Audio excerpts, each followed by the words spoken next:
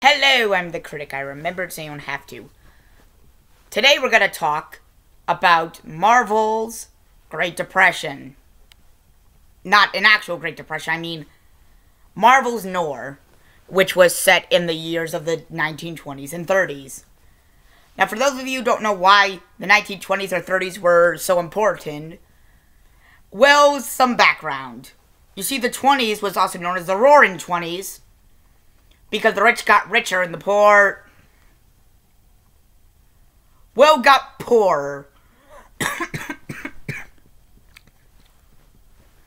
And because the money was so high, the highest it's ever been, what comes up must come down.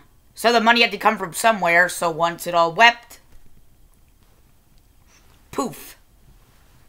The Great Depression happened, which was a time in our history where everyone was poor, including the rich. So this is where our story takes place. Marvel's noir. Now, why am I talking about this? Because I talked about it later, and because I talked about it earlier in one of my other videos. You can try to find that. I talked about 3. Spider-Ham, 2099 Spider-Man, and this one. I just said how I thought about all 3, but today we're just going to talk about one of them. Noir. Now this one takes place during the Roaring 20s and the after fact. So you'll get a little bit of both. Why am I talking about both right now? Well, I just felt like it. But today I wanted to start a new portion of the show that I like to call Little Minor Character, which was essentially where I talk about a minor character from a certain series. Today we're going to talk about Joseph Lorenzini, aka HammerHead. Why am I talking about HammerHead? Because I want to. Now, HammerHead, for those of you who don't know, was essentially a 1920s gangster in himself who fought Spider-Man using his head. Yes, you heard that right. A 20s gangster, or I guess he lives for a while since he's in the actual Spider-Man continuity.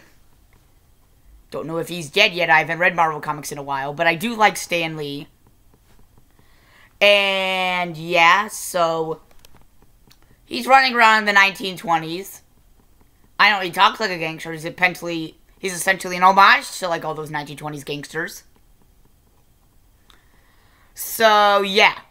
The idea of him being in noir isn't such a far-fetched idea. In fact, it's funny and perfect.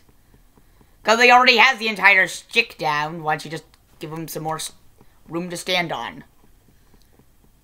What I like about him is they don't have to change him too much. They only have to change him to fit in the world that he's in. He's not going to be in the real world. He's going to be in an alternate universe. Oh yeah, and for those of you who don't read comics, DC and Marvel, both of my favorite companies, they like to mess around with universes, alternate universes of their characters. Like sometimes you see Spider-Man in the way future with flying cars, or sometimes you see him in the past with gangsters. Same thing goes with Batman.